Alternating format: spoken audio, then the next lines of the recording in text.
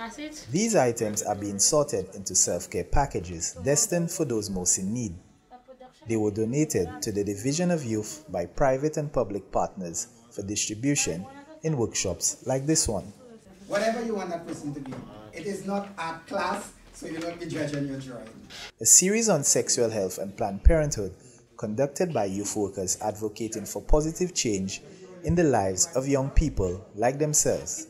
At these workshops, topics such as self-care, self-love, personal hygiene, teenage pregnancy, gender-based violence, and healthy relationships will be covered.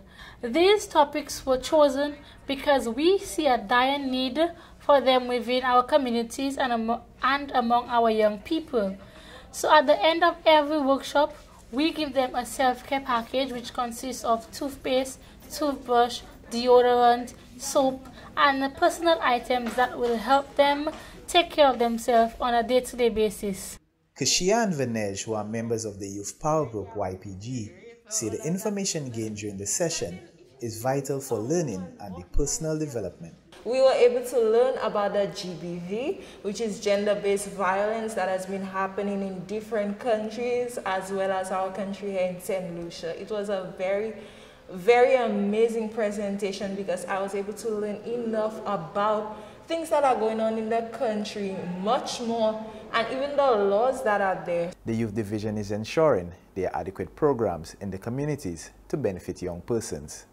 Director of Youth Mary Wilfred stressed the importance of reaching the youth at the grassroots level. And so with the implementation of the Youth Workers Program, we have about 22 young people in communities who are serving as field workers.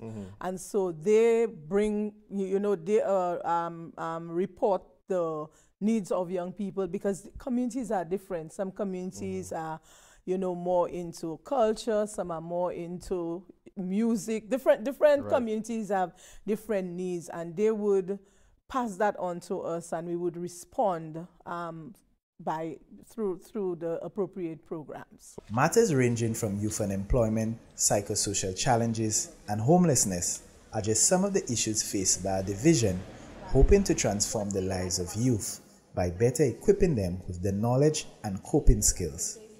Marvin St. Louis, reporting from the Ministry of Youth Development and Sports.